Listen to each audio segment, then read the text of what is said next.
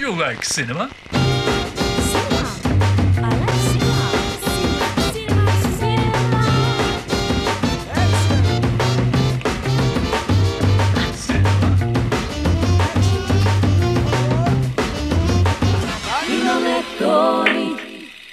Вітаю! На першому місцевому програма «Кінолекторій» та я, Марина Прищепа. Сьогодні у нашій програмі ми розповімо про дві американські комедії «Як позбутися хлопця за 10 днів» та «Пропозиція». І розпочнемо із романтичного фільму «Як позбутися хлопця за 10 днів», яка з'явилася на екранах у 2003 році. Режисер цієї кінострічки Дональд Петрі зняв дуже багато хороших комедій. Серед них «Багатенькі річі», «Місконгеніальність», «Поцілунок на удачу». «Як позбутися хлопця за 10 днів» не стала винятком. Подивимось. Сьогодні знайду хлопця. Завтра розпочну атаку, почну пустувати, а за 10 днів він утече, неначе ошпарений. Підпалиш його будинок, почнеш кусатися і таке інше.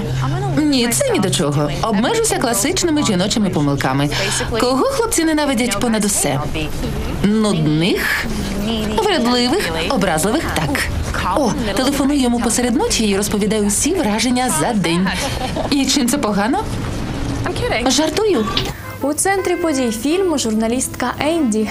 Вона має всього 10 днів, аби виконати редакційне завдання – знайти хлопця, що він у неї закохався, а згодом зробити класичні жіночі помилки і написати статтю про те, що не можна робити жінці, якщо вона не хоче відштовхнути від себе чоловіка. Я почну зустрічатися з хлопцем, а потім відшию його, здійснивши усі класичні помилки таких дівчат, як Мішель.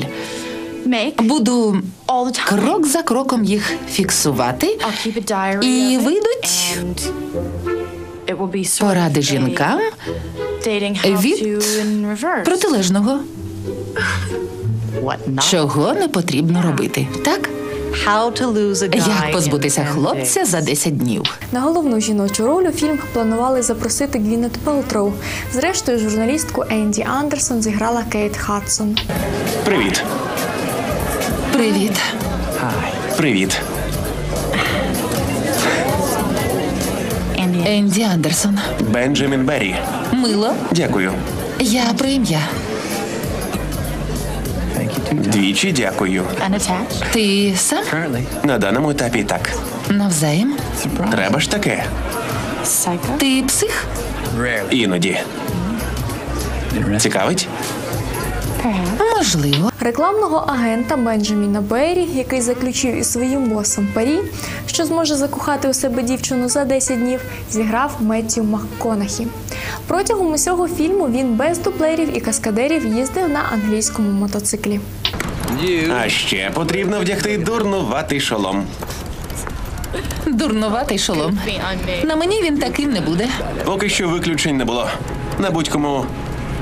Треба ж таке, тобі справді личить. Ось так.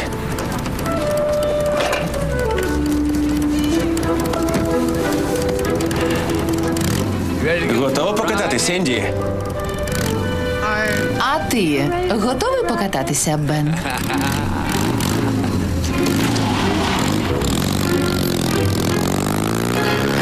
Спочатку планувалося, що назва фільму буде «Як позбутися хлопця за 10 днів». Згодом назву змінили на просто «Як позбутися хлопця». Але буквально за місяць до прем'єри кінострічки повернули першочергову назву.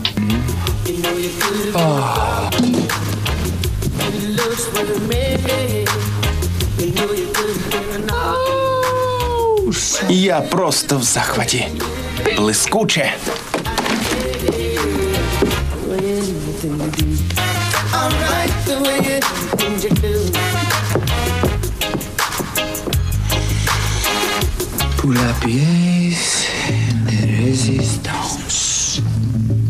Фільм знятий за книгою Мішель Андерс та Джанін Лонг «Як позбутися хлопця за 10 днів. Універсальний спосіб досягнення цілі». В честь цих авторів подруг Енді назвали Мішель та Джанін. Дівчата, що? Один клюнув. Але ж він одружений. Ні, не той, інший. Хлопець біля дверей. Тільки не дивіться, ні! А він милий. Ще придивлюся, чи підійде він нам. Давай. А якщо так, завтра розпочну. Будеш пустувати? Заради тебе. Щасти. Обережніше. Дзвони. Зйомки фільму розпочалися у 2002 році і затрималися на рік через те, що із проекту вибув Майкл Хоффман, який на той час розпочав роботу над постановкою фільму «Палац грабіжників». Фільм знімали у Нью-Йорку і Торонто. Для зйомок редакції були використані офіси справжнього видавництва. Як тобі? Важкий. Звикай. Так. Не відпускай щеплення.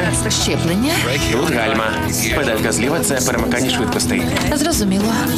Щоб зрушити, потрібно трохи відпустити щеплення. Додай газу, тільки повільно. Зрозуміло. Повтори. Щеплення і трохи газу. Я зараз. Не бійся! І щеплення та гальма, мем.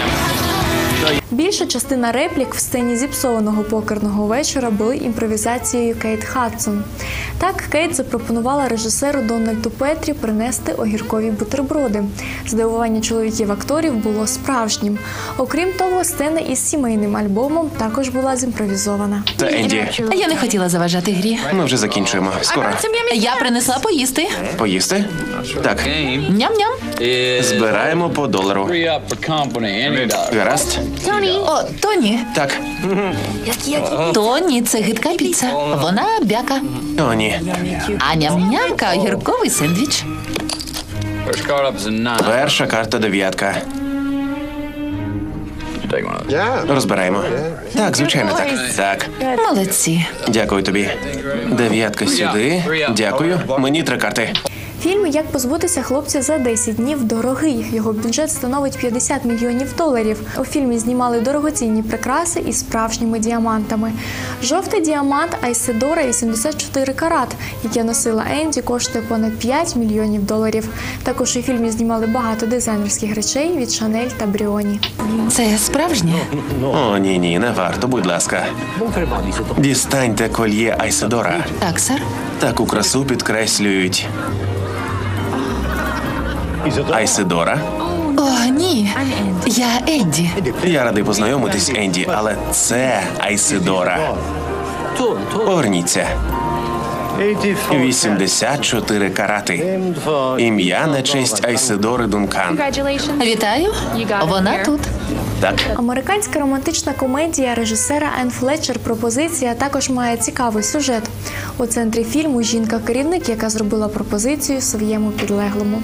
Справа в тому, що вона із Канади і не може перебувати у США.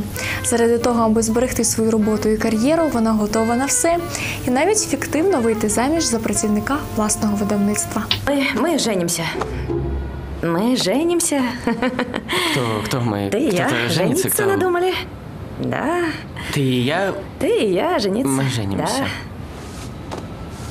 Это? Он ваш секретарь? Ассистент. Да. Ну да, верно.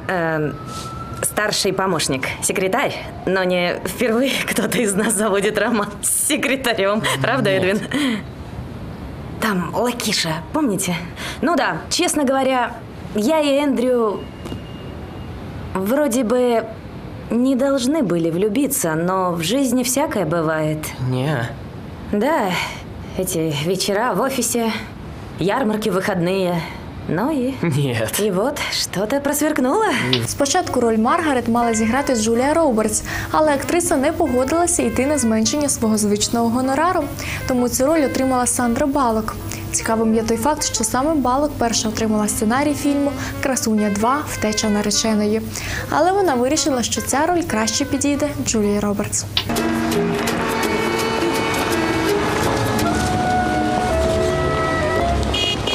Так, тебя устроит? Нормально? Мне нравится, Отлично. сойдет. Женишься на мне? Нет. Скажи это с чувством. Эндрю. Да, Маргарет. Милый Эндрю. Я внимаю. Простираюсь и умоляю. Женись на мне, милый. Ладно, мне не нравится сарказм, но так и быть согласен. Славно. До встречи в аэропорту. Славно.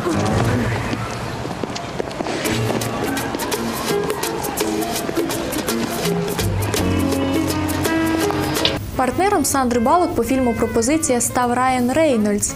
Актор став відомий завдяки ролям у фільмах «Король вечірок» та «Просто друзі». Поедешь с мамой и девочками.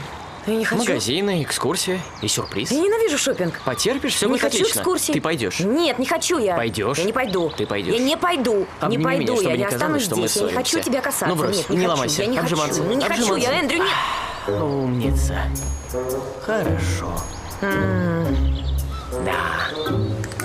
Вот так. Неплохо. Ничего? Правда, не больно? Так, еще раз тронешь мой зад, и я тебя ночью кастрирую, понятно? Да. Так-то. Хорошо. Ну что, договорились? Да. Да. Послушный жених. У фільмі «Пропозиція» Сандра Баллок грає канадку, яка для того, щоб уникнути депортації, хоче вийти заміж за свого помічника-американця. А в житті все навпаки. Сандра Баллок – американка, а Райан Рейнольдс – канадець. И думаю, будет проще и легче, если мы с тобой все это забудем, и я уеду. Ты права.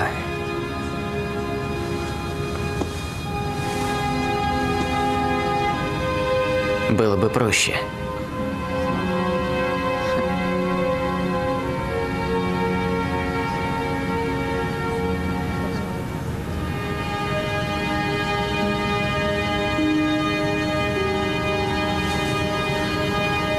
Я боюсь. Я тоже.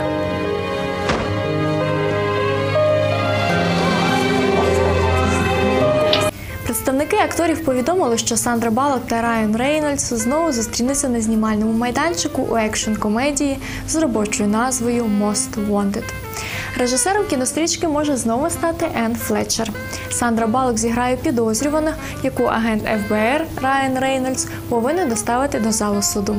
Планується, що фільм вийде на екрани у наступному році, і ми обов'язково про це розповімо у нашій програмі. А зараз до вашої уваги вікторина від кінопалацу «Україна». У минулій програмі ми запитували, хто став режисером фільму «007. Координати Skyfall». Правильна відповідь – Сем Мендес. Перше нам правильну відповідь на запитання надіслав Станіслав Поліщук. Вітаємо вас з перемогою.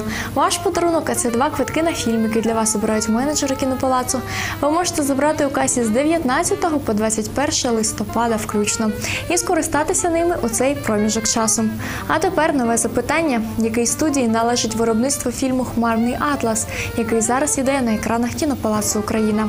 Свої відповіді надсилайте нам на адресу kino@rivne1.tv. І не забувайте вказувати своє прізвище, ім'я, а також контактний телефон. А на сьогодні це вся інформація зі світу кіно. Не забувайте дивитися нас і на сайті телеканалу rivne1.tv. А я з вами прощаюся до наступного тижня і підготую нову та цікаву інформацію про ваші улюблені фільми. З вами була Марина Прищепа. До зустрічі на першому місцевому.